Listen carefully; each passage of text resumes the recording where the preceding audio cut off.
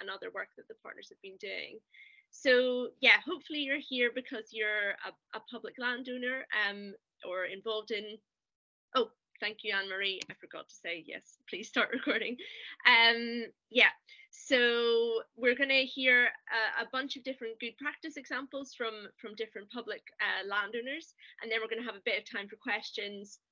And a bit more detail on some of the things we've been working on in the project around with working with local authorities, and also an introduction to the Community Land Advisory Service. And then there'll be a bit more time for kind of questions and discussion as needed as well.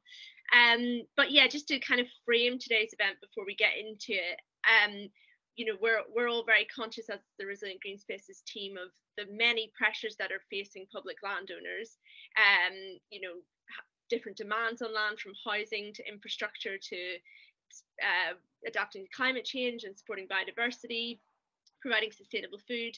The list goes on. So we understand there's many pressures on public land, and we're hoping that through the examples and the kind of discussion that we're going to have today, that you'll see some ways that different public landowners have worked in kind of more creative ways to use land in a multifunctional way, and also to make things work within the sort of context of budget cuts and being short-staffed and things that local authorities and other public landowners are having to deal with.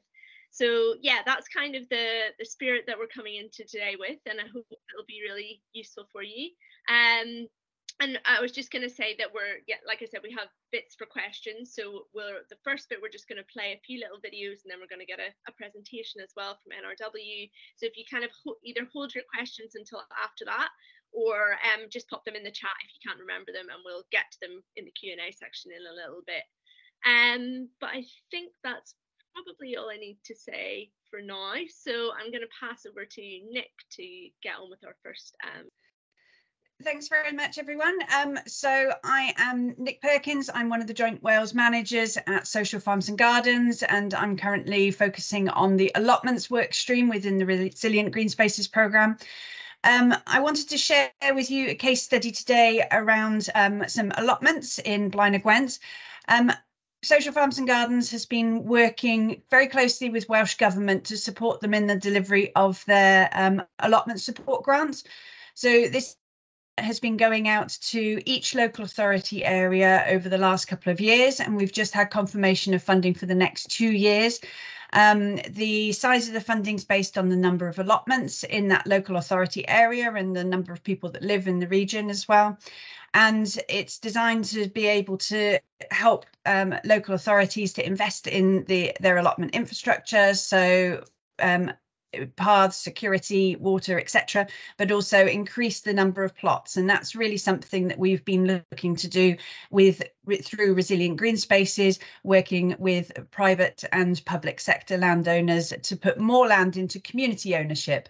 So whilst those grants are focused on local authority areas, actually there's no reason why that money can't potentially benefit communities or sites that could be run by communities. And that for local authorities and public sector landowners gives them the opportunity to potentially increase their capacity through communities delivering what communities want. So just to share my case study now, this is some good practice that we've come across in Blaenau Gwent.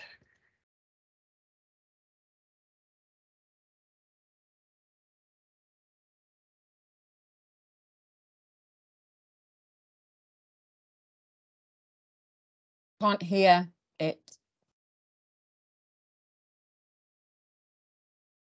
Sorry, bear with me all.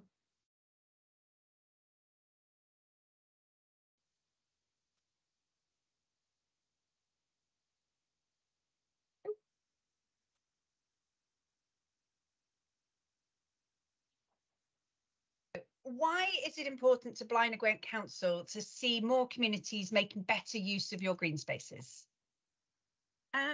We have a number of areas in Blaenau Gwent that we've successfully managed and engaged with communities to look after green spaces.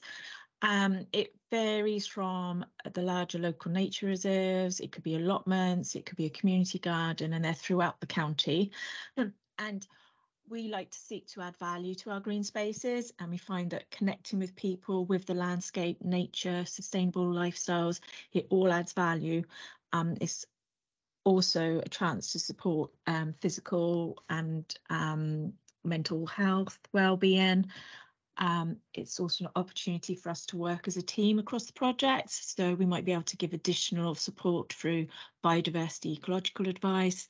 There might be trees on site, so we can provide expert tree advice on TPOs and things like that.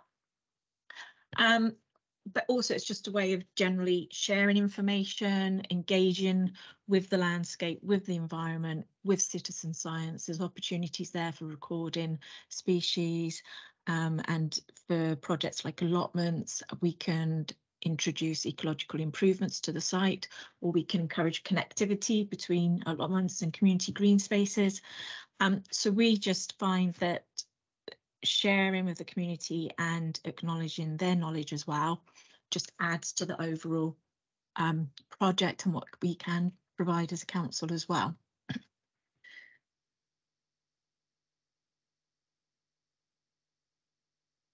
If you could explain, why you as a community council are keen to make land available to communities and what you see the benefits of that are. Okay, we're always keen to promote the use of land amongst our communities and to get community involvement into various projects.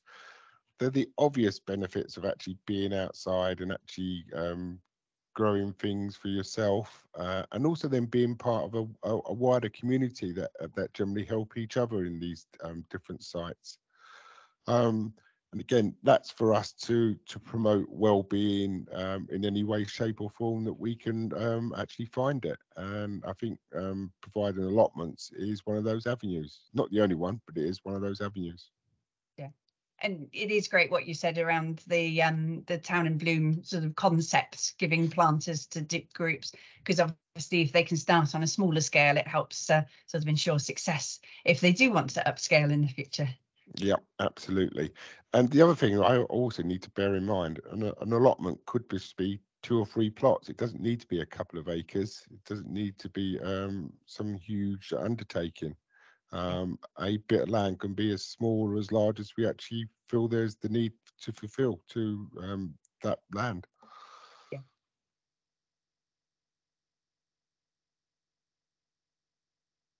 Okay, we were approached by the then treasurer back in January 2022, which is just over a year ago.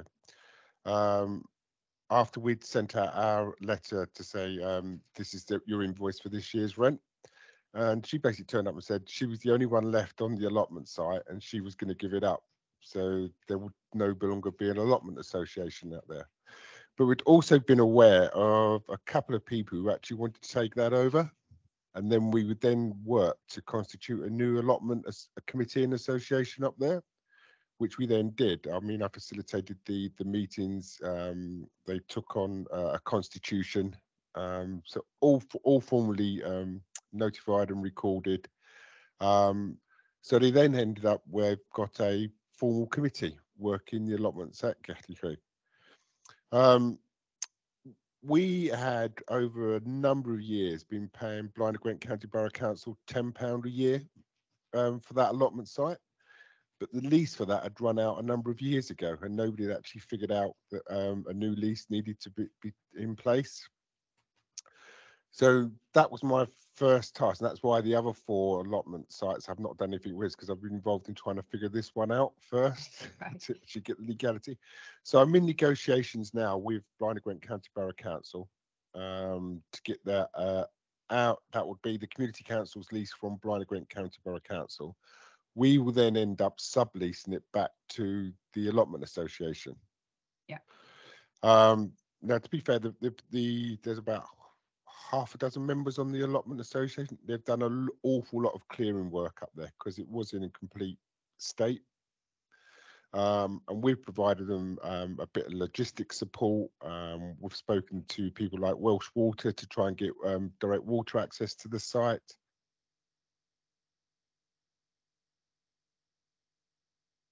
Okay. But we initially, when we retired and closed our business down, we grew a lot of food in our gardens. So on the back of that, we were looking for allotment plots. So we looked around Abertillery for plots to actually grow some food. It came to fruition that there were none available But we walked past this site on numerous occasions. We've seen that it become overgrown. So we did some investigation and I found out that it was actually leased by the town council. So we arranged then to have a meeting with them and actually take the site on. Initially, we were just going to clear a small amount of ground up the top, just to allow us to grow, and then bring people on as the site grew larger. But we've had a really good response at the moment. We've got 11 people working on it, with quite a backlog of people who actually want plots. So it's become a necessity to start to clear the ground on the bottom section, which we're on now, to actually get more people to grow.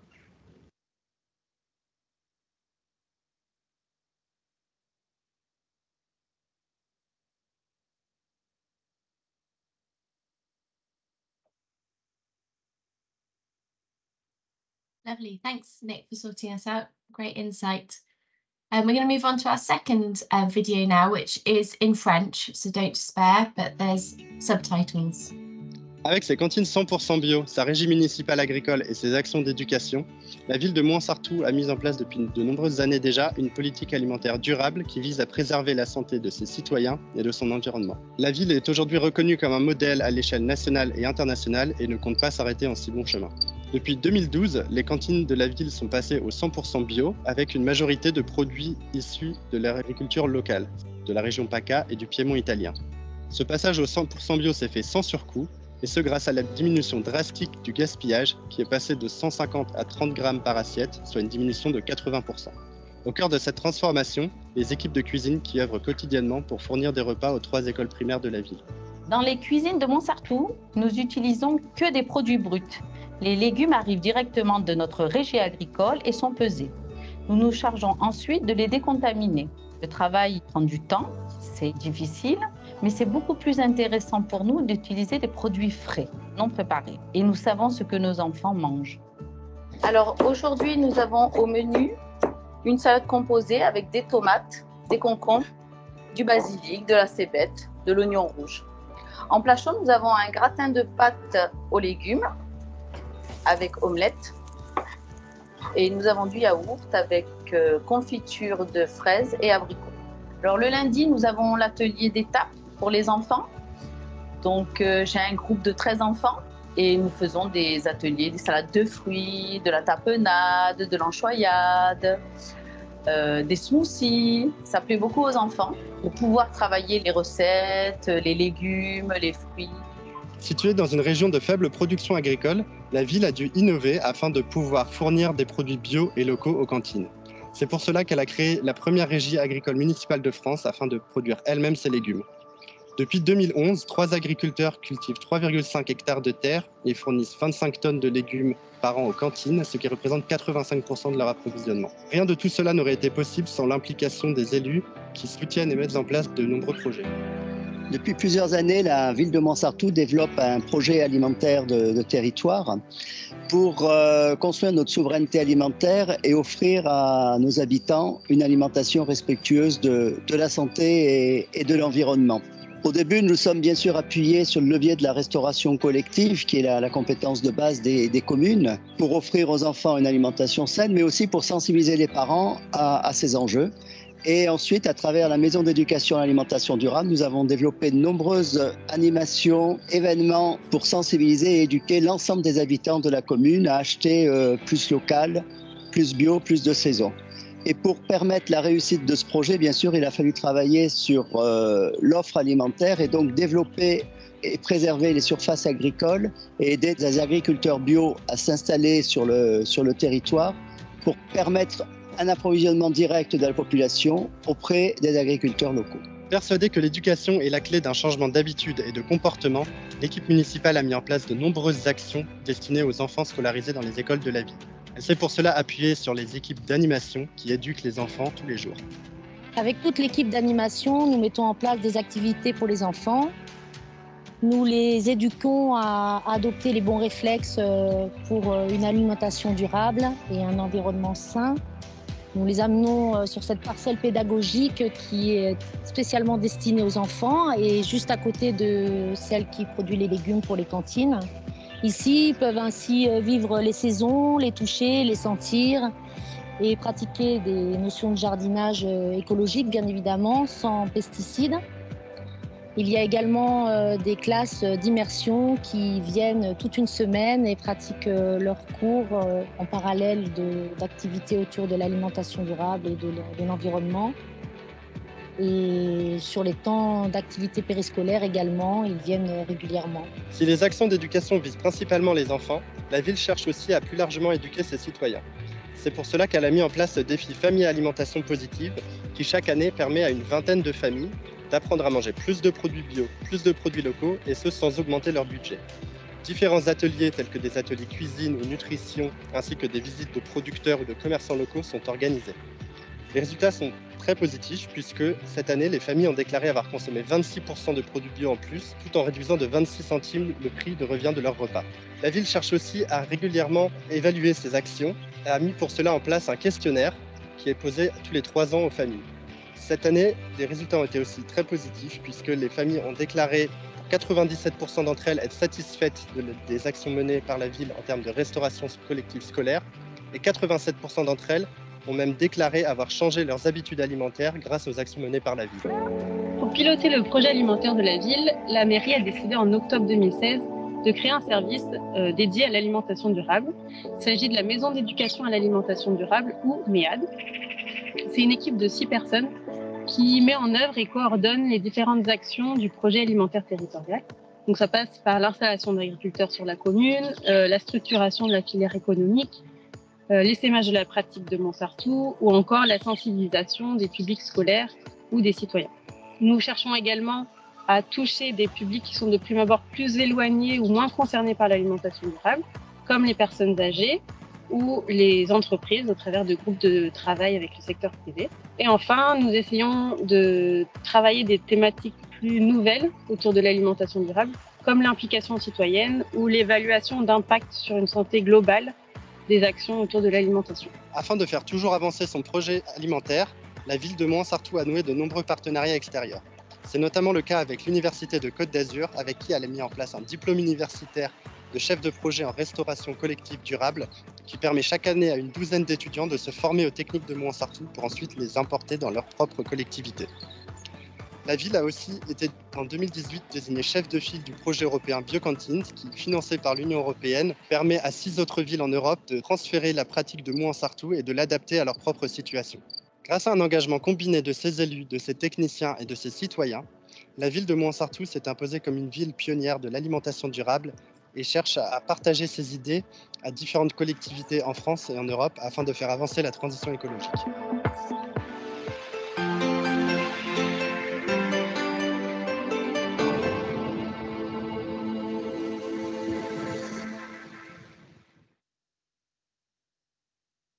That's one of the sessions that the projects that Kim's been working with in Europe. So if you do you have any questions, then be able to help answer them. And our final one is a bit closer to home, so just down in Swansea at Morriston Hospital. So a partnership between the Health Board in the city and a local grower.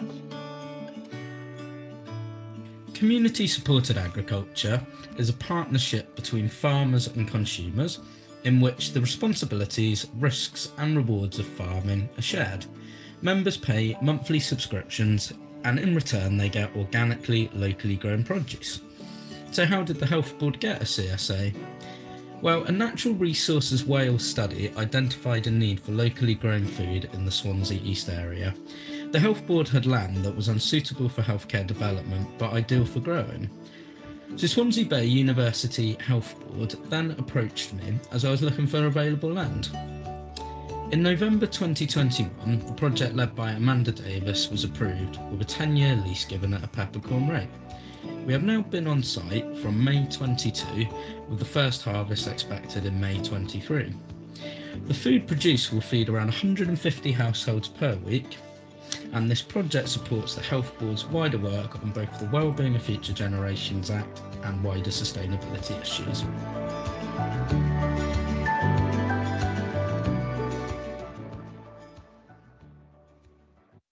Here we go. Right, we're going to pass over to Cara now, who's going to share with us a live presentation after all that video. So hopefully that will go nicely. Cara, can I pass over to you? Diolch Alison. Shwmae pawb a diolch a ffermydd a gerddi cymdeithasol am gwahoddiad I siarad heddi. Thank you for having me. I gather this is a wider audience than Wales, so just a little quick note. I haven't shared my screen, have I? I'll just share my screen quickly. 1 second. Can you all see that all right?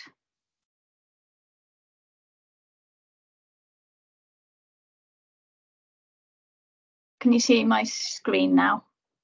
Yeah, that's great. Okay, great. Just a note to say that so Natural Resources Wales, NRW,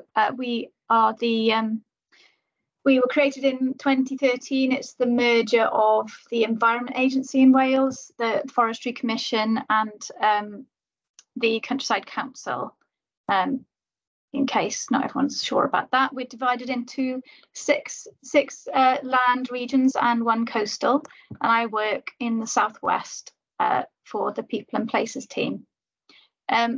So just to say briefly, I'll try and tell you about one of the engagement projects that I'm involved with at the moment, which is on on my patch in Carmarthenshire. We are trying to work a bit differently from our historical work with a local community to try out new ways of working together. We're looking at co-designing new land management practices on a new piece of farmland which was purchased by NRW a couple of years ago. It's not without controversy and challenge, and we are learning on this, so it's a work in progress. Right, hopefully that's changed. Slide. So just a bit of context briefly. Of course, as happened elsewhere, the Welsh Government declared a climate emergency in 2019, and that is driving a lot of our work, as well as the nature emergency. There's aspirations to create 43,000 hectares of new woodland by 2030 to help meet carbon reduction targets. And most of this is achieved via NRW on land owned by others, so we don't have to own it ourselves, thankfully. But we're also responsible for the Welsh Government woodland estate, so we do own woodland. And NRW has a remit to plant trees we have to plant trees on our land to maintain the levels of woodland cover. So we don't, because we're losing a bit of woodland every year to, for example, development of renewable energy projects. So we have to keep up the levels of woodland. The other context we have is the cultural context. It's, this buying land is sensitive, it can be controversial, it's very high profile in the media, and communities are worried about land purchase for carbon offsetting by large urban companies, generally from outside of Wales, which understandably worries people. Are frightened of being priced out of agriculture, and the cultural and language impacts on fragile rural communities and economy.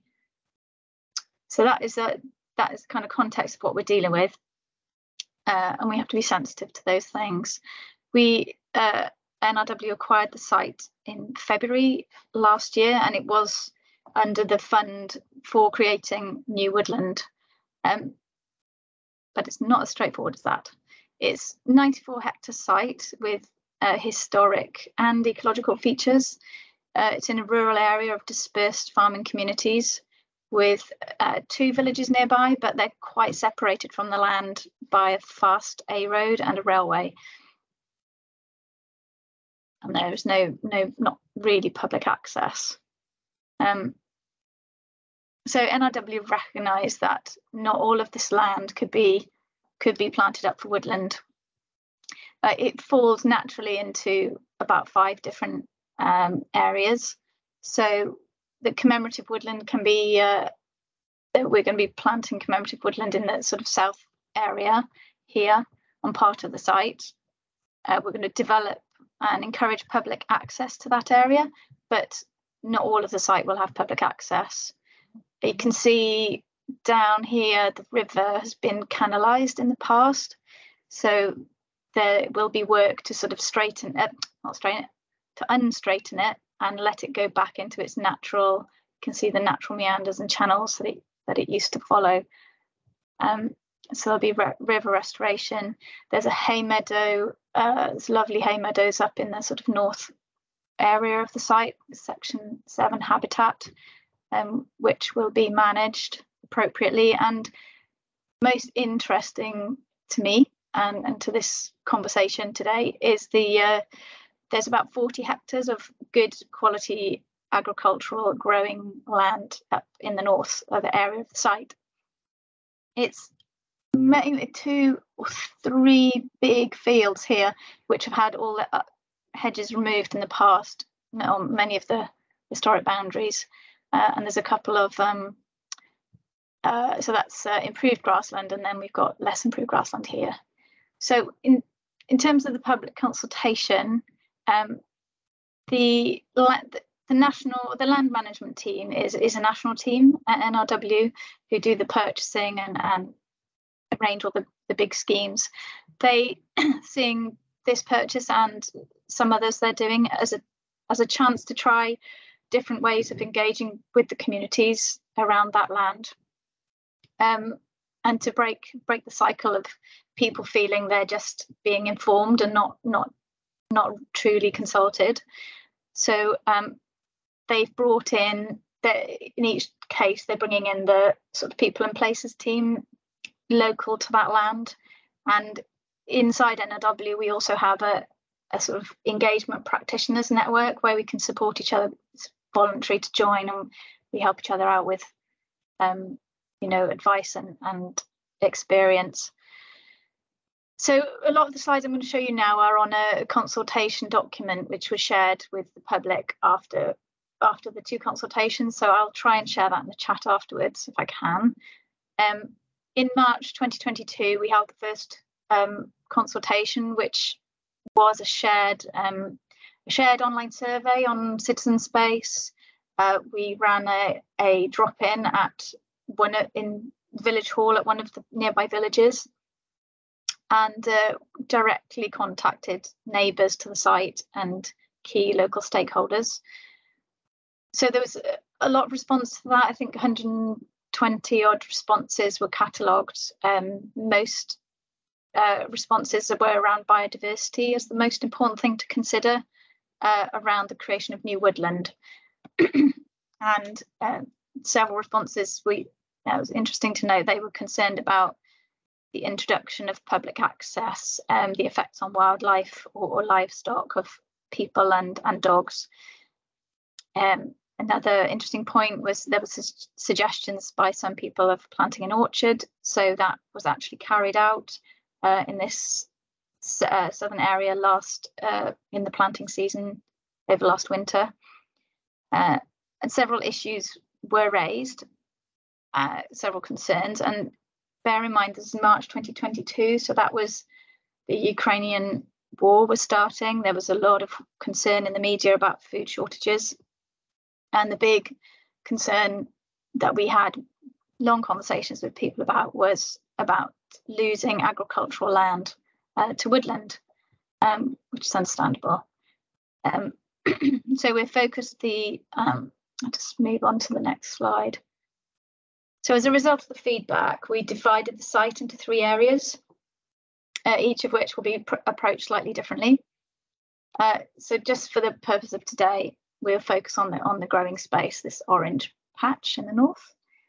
This is an area that was of most concern to local people, as I said, and we want to try and work differently to make sure we have the best outcomes for this land and for the community.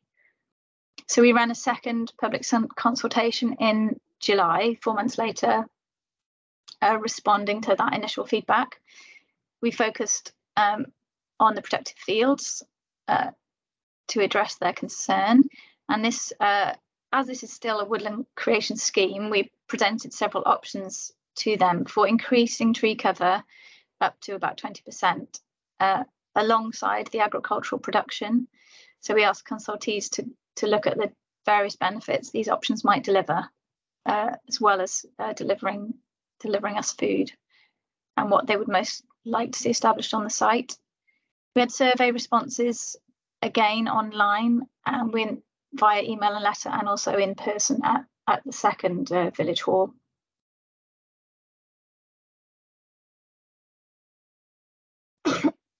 So far, from the feedback we've had, we've widened existing hedgerows, and we've re-established the historic field boundaries.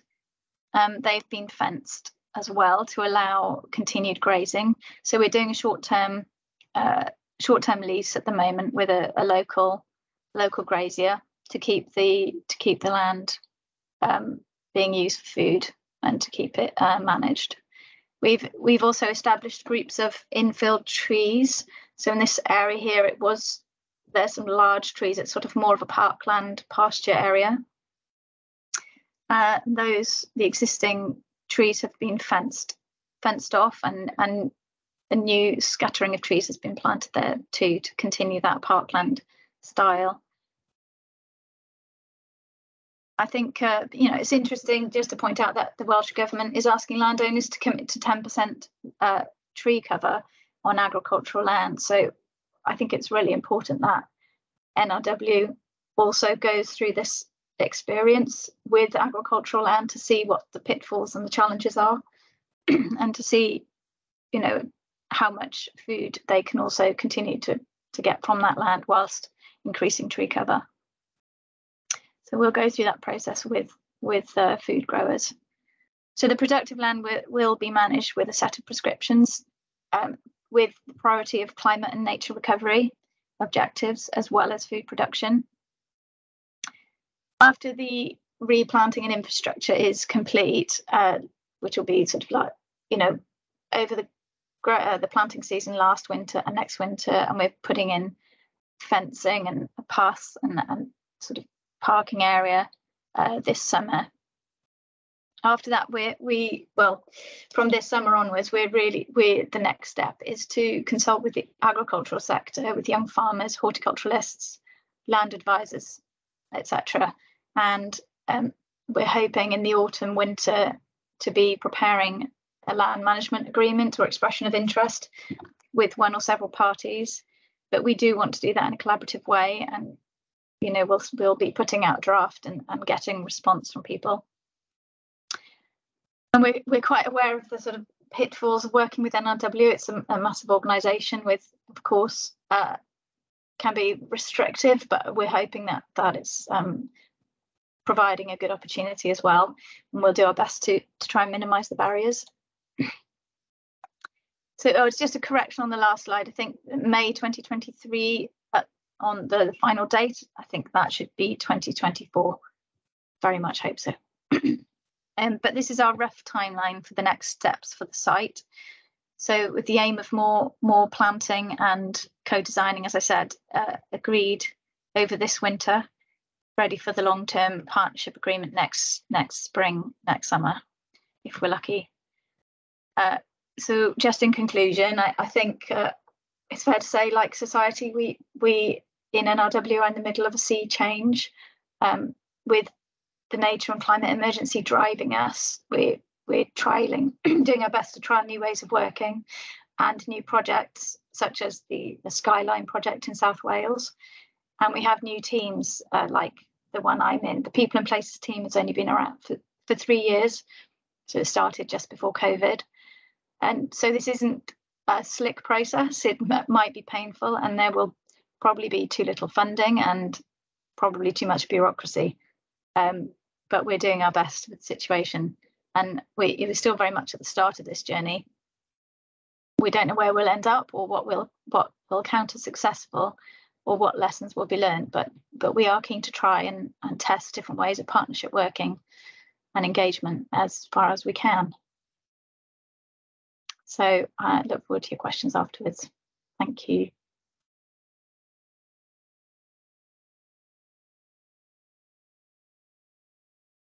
Great. What fantastic case studies, all of them. We're going to start to take some questions. I don't know if everyone's got access to the chat. Could I have some thumbs up reactions or actual thumbs up to make sure we all do have access to the chat. This is good. So there's a question from Lucy for you, Cara. Are there any plans for any community gardens or allotments on the growing space, or are you working with the young farmers and horticulturalists, or will there be more community-led growing on there with community gardens and allotments? Sorry, that was one thing I chopped out to make my presentation shorter. Yeah, there was suggestion of community growing. It's not ideal. There's a really fast, busy road and a very narrow old bridge and a railway, so it's very tricky to get access without making people get in cars. But it's certainly on the table, and if there's a drive for it in the community, then it's very possible. And it could be, it wouldn't have to be handed over to one landowner for management. It could be multiple parties. At the moment, everything is on the table, and we are keen to hear from local people what they would like there.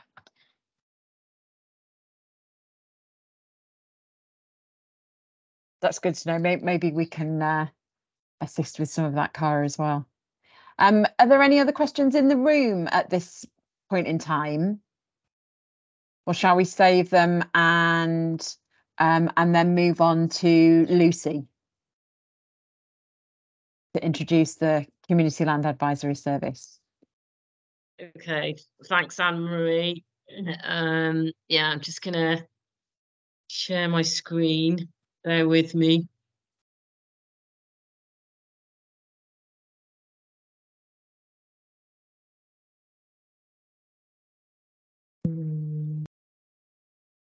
There he is.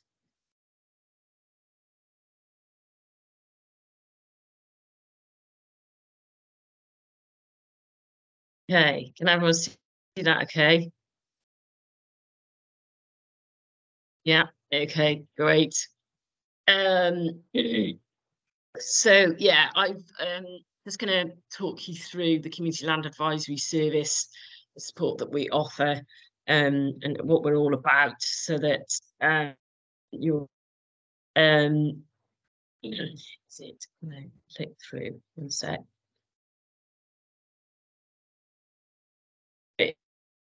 Okay, so if you don't know the Community Land Advisory Service, we have been around for 10 years now in Wales.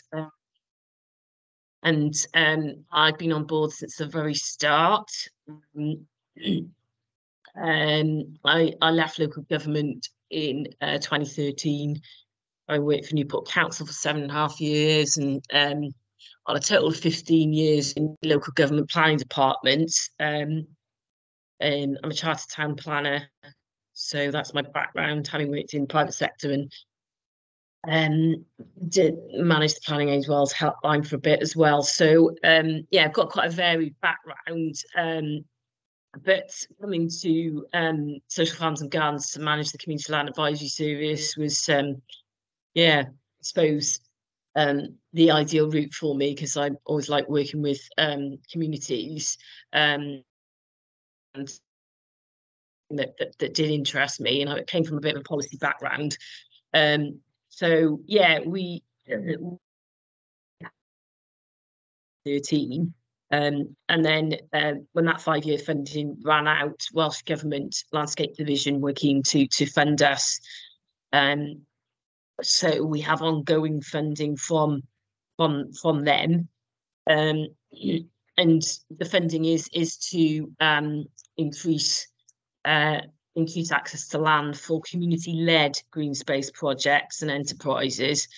So I'd say, a large part of that, perhaps 85%, is around food growing type projects, but we do help community-led projects around sort of community woodlands, wildflower meadows, and different.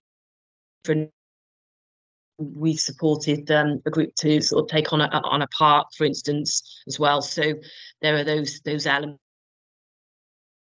It is largely around community growing spaces, community gardens, community allotments, community supported agriculture, like the one in Swansea that was on the film.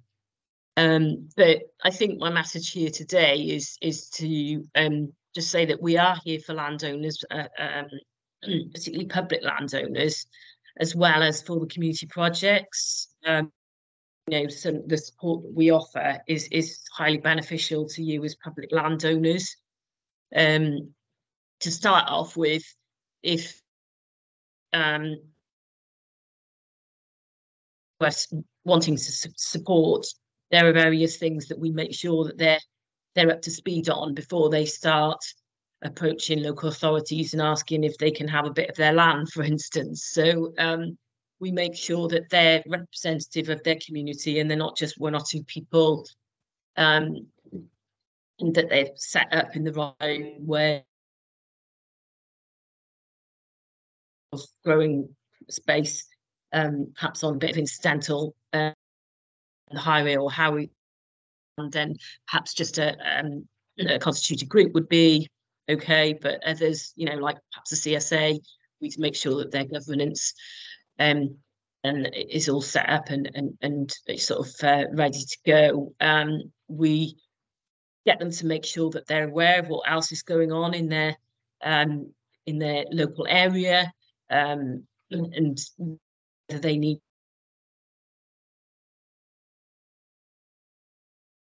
or whether you know, that they're aware of the things that are going on and they're not repeating something that's already been done.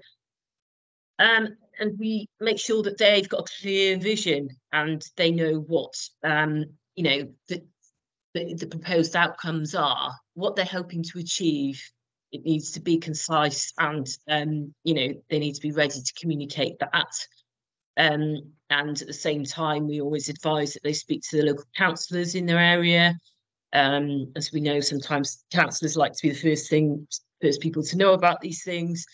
They don't want to hear about it sort of late on, and not be part of the conversation and ownership of the scheme, you know. So speak to local councillors, speak to the relevant departments in the local authority, and as point 9 sort of says here, that, you know, if you need structures, if structures are essential, then we provide planning advice as to what is likely to gain planning permission, what needs planning permission, right from the start, really, so that they're not perhaps entering into a land agreement on a site that's never going to get planning permission for any structures, for instance. And of course, we get them to speak to the right people in the local authority, be that the estates team or the relevant portfolio holders, highways, housing, parks, education, etc. And then obviously speaking to funders quite early on, so just in case they've got any particular things that they want commitment from, such as a term, you know, a lease term, or if they're happy for a short-term license arrangement.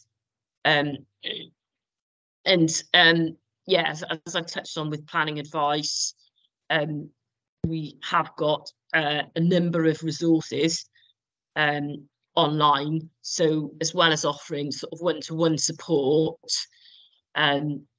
we right across Wales, I should say, as well, we do resources around sort of finding lands and the things that you should do if you're on a search for land.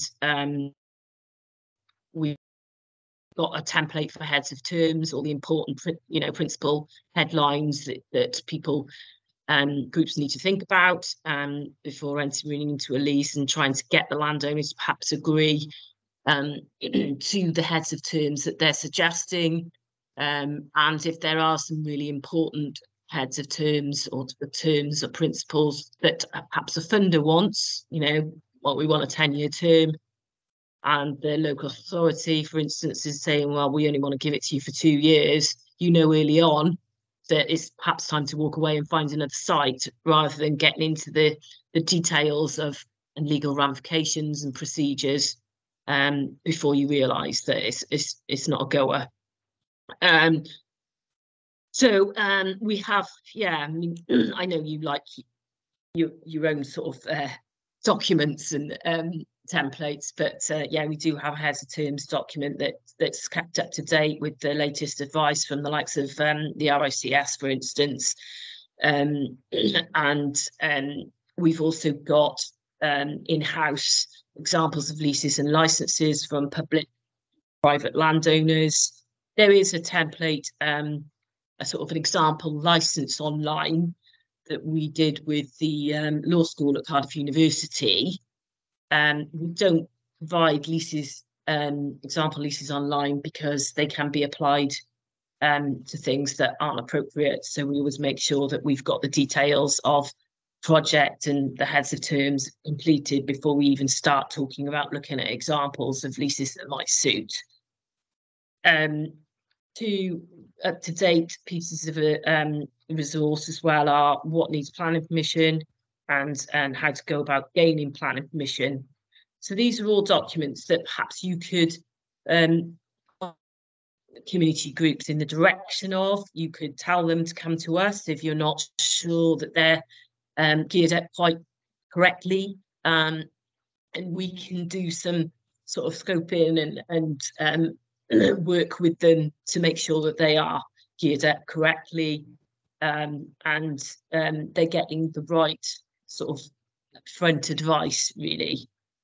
So that, you know, is a resource for guys as public landowners who may not have the time, because we know your time is precious, that you can, and we'll help out and work in partnership with you to get things in the right direction. This is just a bit of a print screen, really, of one of our resources on how to go about finding land, and it's, you know, as an example of you know, the things that we suggest that the community groups are thinking about right from the off. And we've got a form that's sort of about introducing a community-led project, which is based on perhaps some of the expression of interest type forms from local authorities, and ask them about a bit of land. So we get those answers sort of ticked, really, in that introducing a community-led project form, so they can present their idea to the landowner in the right way. So getting them thinking in the right direction all the time, really, which should be really helpful to you guys. And if it's not, or there's something more we could be doing or less, please, you know, we're always interested in hearing about that. It can only be helpful, really.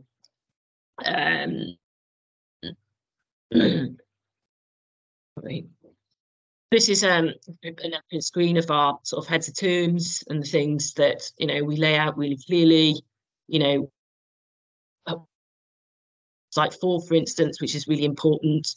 If they're in a position to pay any rent, what length of lease they want, those sorts of really important questions early on. So a bit of a summary, really.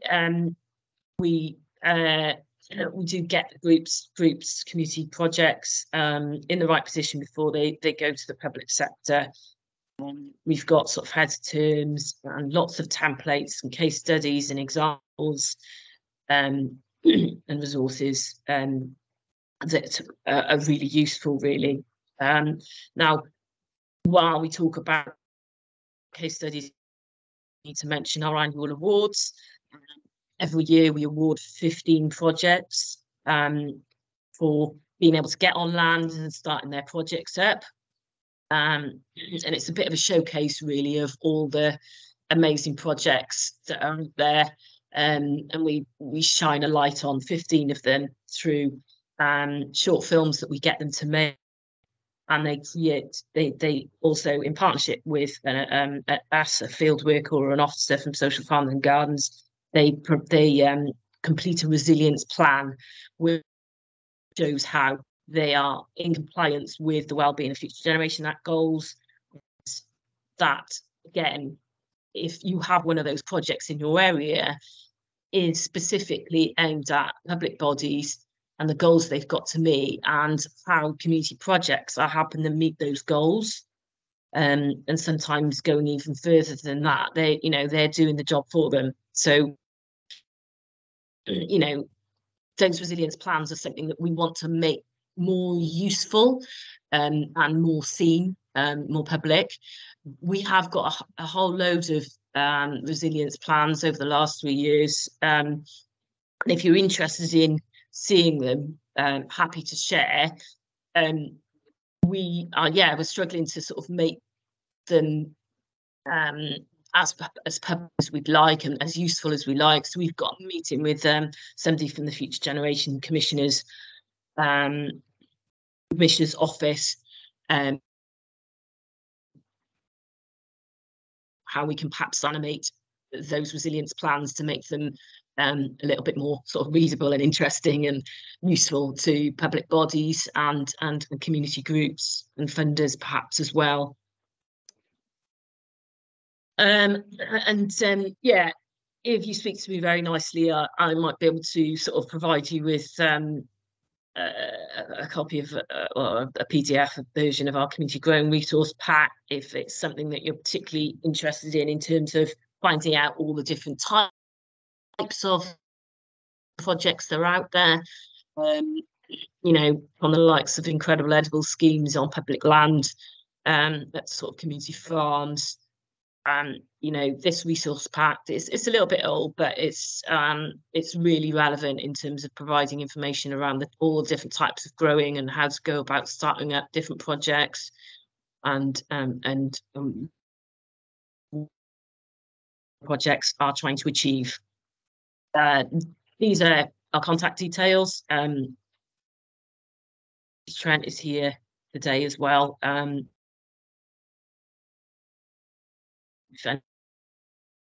Answer them. Thank you very much. I'll then share my screen.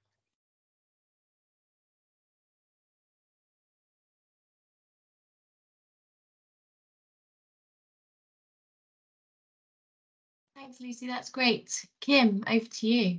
Okay. Thanks, Alison. Yeah, so I just wanted to talk briefly a little bit more about something that we've been doing as part of the Resilient Green Spaces project, which is we're calling the Local Authority Learning Partnership, which kind of came out of the need for it, came out of an event a little bit similar to this that we ran sort of this time last year, based on our work stream of supporting the setup of sort of community farms on public land. And something that really came out of it from some of the councillors and local authority officers who were there was the need to kind of have a bit of an open space that they could just sort of discuss some of the challenges they were facing in terms of supporting communities to access their land. So we, Shared Assets and the Land Workers Alliance, who are both working on this work stream together, have been since September 2022. We've been facilitating monthly meetings of this learning partnership, where basically local authority or town council, community council, or councillors themselves, any representative sort of public landholding bodies can come along and just have a bit of a chat, sometimes a bit of an event, but also to share kind of good practice or like things that have worked well for them and got them over some hurdles and things like that. And sometimes we've had speakers come along or like a particular theme for the day. So we've talked about things from planning to procurement to working with schools and the community and things like that. So we've tried to create an environment which is quite sort of led by the people who are there and what they need to or want to speak about on that day. And yeah, quite often, even if it's only a small group, it ends up being quite an interesting and sometimes quite inspiring discussion. And I think people generally leave with a sense of, okay, I might be facing this problem today, but like other people have worked their way around it, and maybe I can too. And yeah, so we've actually written a bit of a blog about some of the things we've learned from the process, which if it's not already on the Social Farms and Gardens website, will be very soon. We've got just a couple of meetings left, and also if anybody here is interested in joining in with those, please email me. I'll put my email in the chat, and make sure you get the invite. But our focus for the last couple of meetings is going to be kind of to produce a short document which shares some of the good practice and the things that we've learned from each other in those meetings, and also to make maybe a few sort of asks of policy or otherwise for what would sort of help other public landowners really move this work forward, like what the gaps are and what's missing at the minute in terms of support. So yeah, that's been a really interesting thing that we've been running for the last few months, and I hope it will be able to continue in some way, maybe informally, after the Resilient Green Spaces project, because I think the relationships that have been built, you know, amongst local authority staff have been really useful. And just to say also that it's not always been people from the same sort of departments. You know, we've got a lot of sort of sustainable food people, but we've also had people from estates, and we've had councillors and things like that. So that sort of cross department working has been really key to the success of it. And I'd say, you know, I would encourage anybody, even within a council or a local authority, to think about ways you might be able to bring together your own different staff from different departments, just to have a bit of a chat, because quite often, because land sits across lots of different people's work and portfolios, it can be difficult for one department or one person to have all the information they need to help communities. So yeah, it can just be really useful to have a bit of an informal space to talk to each other and work out what some of the barriers you're all facing are and how you can help each other out. So that's basically what I wanted to say on that. But just before I finish, I want to share another link that some of you might find useful, which is related to the French film that we saw earlier on. I know of them through an organisation called Access to Land Network, which works across Europe on access to land issues for communities, and we've just helped them produce this sort of online guide, which I'm just going to try and pop the link for in the chat, which is called Local Authorities Making Farmland Work for the Public Good. And it kind of has lots of case studies and tips and resources, but it goes through sort of the different roles that local authorities can play. So either as a landowner or as a facilitator of land access, or also as a regulator of land access. So yeah, it's quite a sort of straightforward guide, and you can, you know, dip in and out of it. So I just thought I would share that as well, in case that's useful. And yeah, there's examples from all over Europe, including I think the French locality that we saw earlier. So yeah, just encourage you to take a look at that as well. But that's me. Thanks very much. That's brilliant. Thanks so much, Kim. Just wanted a final kind of section on here. So we've looked at some hopefully quite inspiring case studies to give you ideas of what could be done with land and how that can be approached, and then a couple of options there for kind of making that happen through the learning partnerships and the clouds, those advice places that you can go to for that initial bit of support. And we just wanted to spend a few minutes just looking at some of the policy areas that are out there, or the specific policies that are out there that can be used as kind of a lever or a driver for change. I think, as Lucy and Kim have both mentioned, obviously land does sit across many portfolios and has many priorities on it, much as the local authorities themselves and the public bodies themselves have many different priorities. So does that land.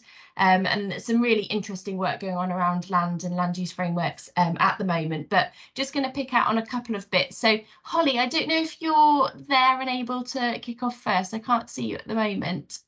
Holly's the lovely policy coordinator, Wales policy coordinator for Land Workers Lands. Just to say, I know there are some non-Wales people here. We will be focusing on Wales policy, but it's always worth thinking, are there, you know, might be similar policies, or there's a reason why they're happening in Wales and they might be happening in Scotland, Northern Ireland and England as well, and some of them obviously cover the whole of the UK. So still hopefully relevant and useful. Thanks, Holly. Hiya, yeah, I'm just figuring out how to share my screen, as Teams seems to have completely changed since I was last on it. So we can share, we will share all the slides afterwards, so if anything can't be shared now, we can ping them around after. Yeah, I mean, maybe for the sake of time, I will just if I can get it in 1 minute, I'll I'll do it. Okay, yeah, I think I've got it. Can people see that? Yeah. Yeah, that's it. Okay, great. So yeah. Hi everyone, I'm Holly. I'm the Welsh Policy Lead for Landworkers Alliance. And I've been working with Kim on the community farms aspect of resilient green spaces. I'm just going to talk through a few things where I think Welsh policy supports or even where it doesn't, making land available for communities. So first of all, I'm sure you'll all be very familiar with the Wellbeing of Future Generations Act and the Environment Act, as they do place obligations on public bodies, including local authorities. And these are sort of very overarching, but there are ways in which facilitating this land could support local authorities in meeting their obligations. So, for example, one of the obligations under the Wellbeing of Future Generations Act is the goal of more cohesive communities. Also, there's healthier communities, also healthier Wales and more resilient Wales. And having, as you've seen from some of the case studies, having more people coming onto the land, learning, building those connections, and being able to access food and spend time outdoors can help support those goals. And there's also the duty on public bodies to enhance biodiversity, to maintain and enhance it and to have that consideration throughout their decision making. So if a community were interested in taking over a piece of land and their plans for a farm or a community garden was using particular farming that enhance biodiversity, as many of them will be, because they tend to be focused on more diverse sort of small scale gardens and such like, then that can be including that can help the local authority meet those obligations. So in terms of how the communities can access land, there's various different types of tenure that could be used. So as Lucy mentioned, there's licenses, leases, or the transfer of a freehold. And for transferring either long-term lease or freehold on local authorities, and they're firstly governed by a UK-wide legislation of the Local Government Act 1972. This is what first enabled them to sell off land, but it initially had the requirement that they have to sell to the highest bidder.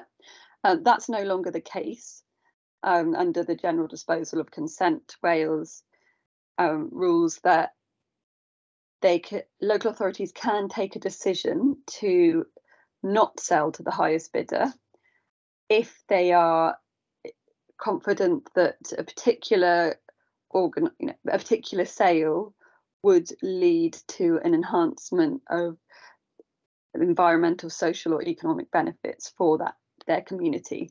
And so, if we don't like to see public assets sold off, but if a local authority is looking to do that, then it's not, you don't have to go for the highest bidder who wants to do something that may not be of benefit. You can look at how this would benefit the local community by passing it on to a group who have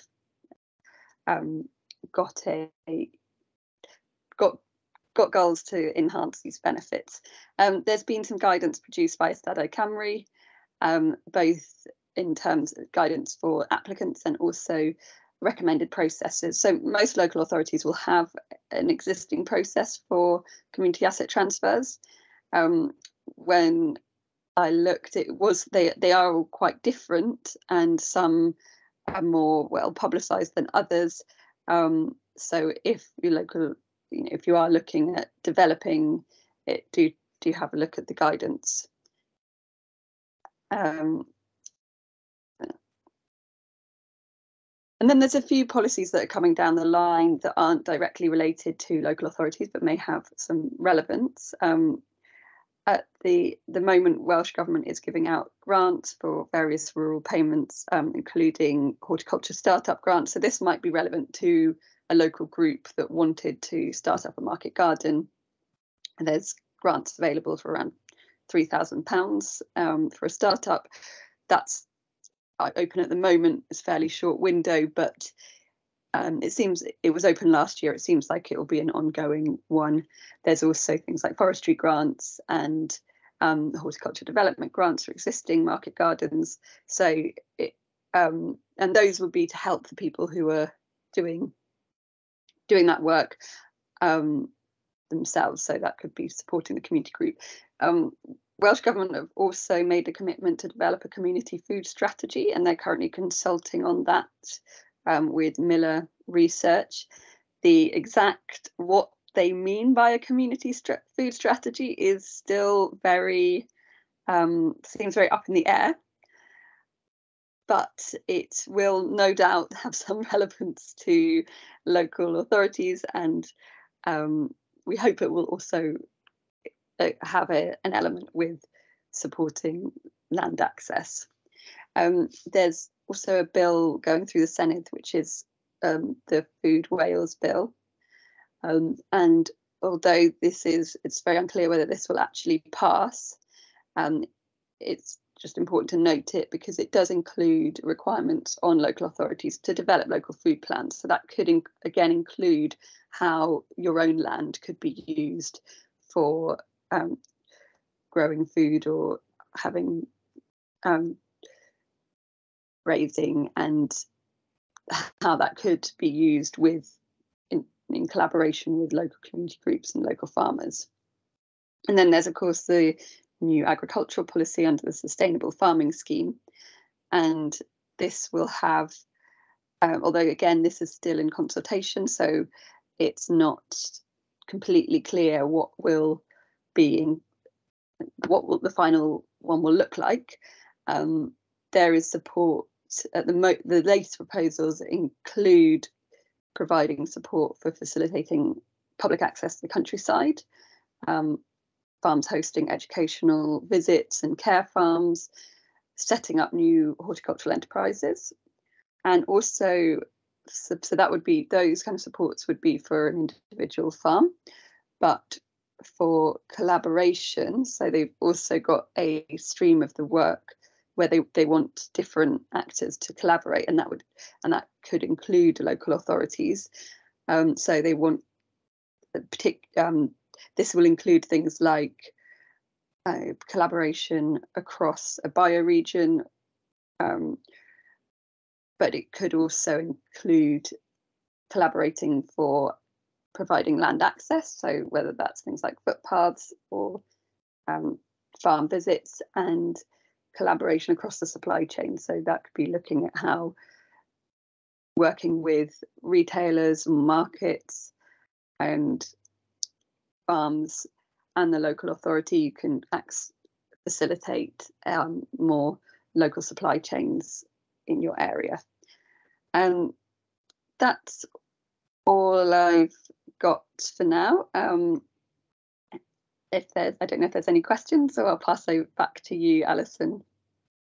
Yeah, I've just got a couple of couple of bits, just pick up on that. Sorry, I'm feedbacking a little bit there. I just wanted to add in a couple of other things just worth noting at the moment. Oh, hang on. Sorry, I've lost it. Here we go. So something going through the House of Lords at the moment as an amendment to the Levelling Up and Regeneration Bill, which does affect England, is the Right to Grow campaign, which is being led by Pam Warhurst of Incredible Edible. And I just wanted to raise this, even though this is a Wales forum, because it's one of the things in there is a requirement on local authorities to maintain a list of land suitable for community cultivation. And while that's kind of quite a bullish approach, I suppose, to encouraging local authorities to maintain that list of spaces that can be used for communities can access and use. I guess it's just kind of coming out of frustration that it's not always that easy for communities to access that land.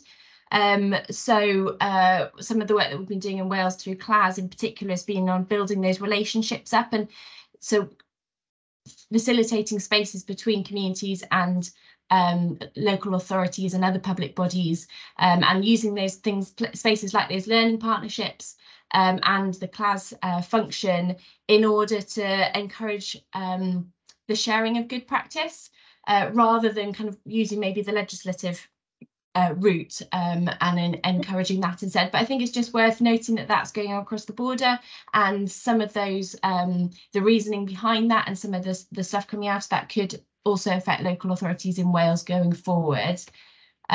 So one of the ways as well that we're looking to help support local authorities and other public bodies who don't have much capacity, as we know, is by sharing data.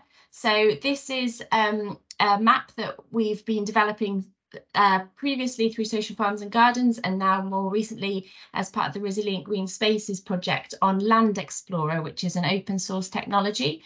And we've mapped on here community gardens. Here they're all the same, you can just see the numbers of them, but if you drill down you can see the different types of organisations. There's allotments, community orchards, incredible edible projects, CSAs operating in Wales, and at the moment this is pin data, but we have also got the capacity to put spatial data on here.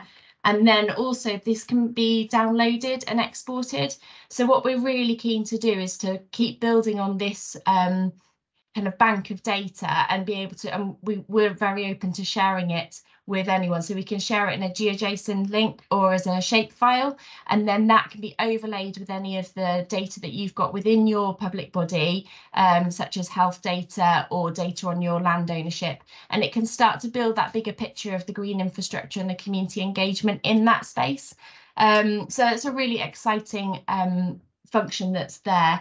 And then just building on a couple of the things that Holly mentioned, with a couple of links really. So as Holly said, the community food strategy, which sits within the Food and Drink Wales, is undergoing Miller research at the undergoing research and testing at the moment during this month and next month. So have a little look at that link on there if you want to get involved. It's a woman called Jessica at Miller Research, and they're looking for people to feedback on that at the moment. And then also a great example of community asset transfer where there's been a simplified process for gardening and growing. So rather than having to go through the full asset transfer, Lucy's been working with the team at RCT just to simplify it, a much easier process just for gardening, because there isn't the kind of same planning obligations as there is on buildings. So yeah, that was just a couple of things. And as Gary said there, we will be able to share all the slides afterwards, and we'll pop the whole recording up online as well so that the whole thing can be seen in all the individual videos. And the other thing I just wanted to mention within the kind of policy area, just quickly, is it's great to see so many sustainable food place officers here today. I think that's just a really useful model, a really useful framework to use. You're a network across Wales and across the UK, and lots of you sit within public sectors, lots of you don't. So it's a great opportunity to share your experiences with, and I know you have lots of meetings, meetups, and also to kind of look at the different drivers that you're using in your area, what's kind of really pushing and what's working there in order to open up more land for community growing or for new entrant access. So that's me. I'll shut up now. Anne-Marie, back to you if anyone else wants to talk. Well, that was a nice segue, actually, Alison. Thanks very much. So we've heard a lot from everyone here, and as Alison says, it's great to see so many sustainable food places peoples here and sustainability officers. You've heard a lot from us. There's a lot of inspiration. I, for one, went, oh my God, wow, that seems so sensible to have the canteen staff at schools leading cooking lessons. And fits so perfectly with the new Welsh curriculum. That just seems like a bit of a no-brainer to me. How fantastic! But there's some of the ones that we've picked up on. But I'm aware that there's probably if not questions, some thoughts, responses, other inspirational work that you're doing that you'd like to tell us about? Who would like to unmute and speak to the rest of the room? Somebody's got something exciting to say. I was wondering whether I could put Augusta on the spot if she's there, because they've just put an exciting, so we have the great fun of SPF and SFP, so the Sustainable Food Places supporting with a shared prosperity fund bid in Carmarthenshire around kind of a food system approach. And I know obviously it's still at bid stage, but that's been quite an interesting process, kind of wherever it gets to really. Lovely and sunny in Carmarthenshire by the looks of things today. Yes, hi everybody. I just had to take myself out onto the front doorstep because it's so lovely. I thought I need some of those rays as well. So yes, I'm not. I mean, you know, as Alison said, we've just submitted a shared prosperity fund bid in Carmarthenshire, based on sort of talking a lot to our grassroots Carmarthenshire Food Network over the last year or so, and them kind of co-producing that plan with us and taking that back to our strategic group, Boyd Cigar Food, and trying to synthesize that into a shape that we can take forward. We have really strong engagement and support from Carmarthenshire County Council on our steering group, and we are looking to take forward a plan involving a community asset, if that's successful, to look at a model of public land to public plate. So building on, hopefully building on the work that we've been doing with the sustainable food hubs through the resilient, as part of the Resilient Green Spaces wider programme of work. So that was looking at aggregating produce from 10 small-scale growers in Carmarthenshire via a food hub in Llanelli to various local authority and now a health board setting as well, to just at a very small scale to trial the concept and build relationships with our procurement managers here in Carmarthenshire, and to lay that groundwork really to build on. So we're hoping to be able to take that into the next phase. Fingers crossed if we are successful. If not, we will be going right back to the drawing board and see what can come about. Anyway, thank you.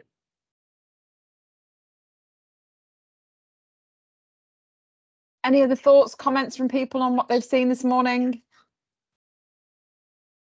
New inspirations, something you've done already that you would like to share and help inspire others? I just a little addition, just a comment really, that the film based in France, yeah, probably like for everybody, was really fantastic to see. It does seem such common sense, and it's been great to work a little bit with Augusta and the plans they've got there. I was just curious with the other sustainable food officers, is there anything similar happening in your regions, you know, like that, starting to grow public food on public land? What's happening elsewhere? Anyone doing anything like that? Well, Elaine has her hand raised, so maybe Elaine has a response to that. Hello. We have two projects. I was going to speak of one, but you know, sort of capturing the question on that one. We're actually looking at procurement within the county. So we had a baseline sort of project, a pilot project, to see if one of our farmers could grow enough of one vegetable to be able to get into the system and be able to procure for modellership. So that was positive, and there was some learning points from it. Equally, you know, so like the procurement system, we are finding challenging, and getting our local producers into that system. So we're working with Castle Howell at the moment as the middleman, so that if we can get our producers up to the standards that Castle Howell will accept them as a producer, then hopefully the procurement can be sourced from or through Castle Howell. So that's what we're doing in Monmouthshire. But one of our projects that we're really pleased with, which is taking off, it's still in its baby steps, but it's partnering a farmer with a school. And the farmer is taking a year group through the seasons on the farm. And the schools are really engaging with it, and it's getting some really lovely positive feedback. And we've got about 10 schools partnered with 10 farmers at the moment. So it's just starting, still very new, so haven't got a lot to report back on it. But there is a take-up, which is always good with a new project. It's not been an easy one, engaging the farmers, but the schools have really been positive. So that's what we're up to.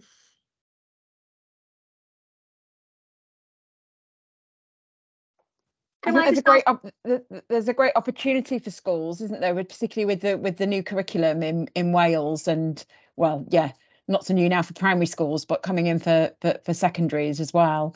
We're targeting with cooking skills as well. So what they're growing with their farmers, they'll then be cooking and then hopefully composting and growing on site at the school as well, to also help with the cost of living and getting fresh vegetables locally to families, and trying to educate them about growing themselves. And long may that disperse out further as well. Sorry, Cara, did I interrupt? Were you coming back on that? I only just wanted to hear a little bit more. Actually, what activities do the schools do with the farmer? So at the moment, there's only a couple of links in with the curriculum, but I know some have got targets about, seasonality, locality. So they're linking in with geography. Some will be looking at soil. Some will be looking at the science side of it. Things with the dairy farmers and of the likes, they're going to be encouraging, sort of all of the maths and the English coming through. So they'll be working out. One of the farmers, because it's been so cold and wet, hasn't been able to get the cows out into the fields. So she's given the children, how much is it going to cost me? If this feed is X amount and each cow eats X amount of weight, how much feed do I need to buy and how much will it cost me now in 2 weeks? So they're actually using live experiences, and they're feeding back things like, sort of just the new lambs, so rather than at Easter, they'd talk about lambs, they're now actually going to be talking about the fleece, the feed, how they care for those animals. And the idea as well is to inspire careers and, sort of hopefully the growers, producers, farmers of the future. Lovely. That's brilliant. And the farmers getting some free accountancy. Brilliant. Holly and then Jack. Yeah, I love that example, giving the math things to the kids. I was just going to follow up on what Elaine was saying about the procurement project, with a different hat on as co-founder of Blaenau Gwent, which is a veg farm between Cardiff and Newport. We did a pilot with Castle Howell last year on supplying courgettes into the Cardiff schools, and there's a case study report about that, so I can post it in the link. And then this pilot's being expanded to now include Monmouthshire, and our experience from the farmer side was that it worked really well. Castle Howell were great to work with, and we're really excited that this is being expanded to now include other farms. There's also involved in, so yeah, it'll be exciting to see what happens in this expanded version of the project. That's also, as someone mentioned, relating to the change in the curriculum and the free school meals, that Welsh Government policy to have free school meals for primary kids.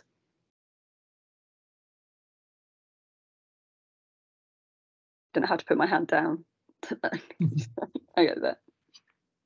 Teams is doing something quite exciting at the minute, where you put your hand up, it notices that you've spoken, and it will automatically take it down, so you don't have to take it down yourself. Excellent, but I'm quite excited about that. Jack. Hi, I thought I'd introduce myself. I'm the local food coordinator in Swansea Council. We've just recently finished a feasibility study into mapping local produce to shorten food supply chains. I have got a final version. I was just seeing if I could share it on the chat, but we're just currently waiting for it to be uploaded to our main website, which will probably be a better place. If you give me a couple of days, maybe Anne-Marie, I'll forward it to you, and then you can share from your end. So that's predominantly based. My role actually sits within economic development, so we're focusing on shortening food supply chains within predominantly food business. There's some crossover with community. You know, for instance, CSAs will have an economic output. So we do have a small hold on that, but it's not going to be the bulk of our work. But this has been interesting because you know, allotments are on our framework. Business allotments is or open up land for. We've had cafes and restaurants inquire now because the veg bills have gone through the roof, and they're thinking, you know, it might be cheaper to put a grower and renting a plot of land and having that sort of turnover of, you know, getting staff 1 day a week to work that land. So we're looking at things like that. And yeah, there's going to be and I'm currently building my role's just been extended for another 2 years, so I'm currently building my future schedule of works as we speak, and a lot of the mapping study which we've created is feeding into what I think I should be doing, which I'll have to get signed off. Yeah, so I just thought I'd mention that. I'll get that shared. I also briefly mention, because I'm in council hours, but I also run a project called Farmco in Swansea, which started off as a food hub through the food assembly actually 6 years ago, but is now taking more shape as a online farm shop, I would say. We do have a collection point. Producers still upload their produce and sell through our means, but we have a home delivery service and a 1 day a week farm shop at the moment, where the producers fill the shelves and we man the shop. So then that I can share a link if anyone's interested in that on the chat here, if you want to find out more. Great, thanks, Jack. Can test out that Teams function by not lowering your hand yourself. Are there any other comments or questions from anybody? I'm conscious of time. And I know Kim's going to do a summary. Does anyone have anything burning they'd like to say or share? I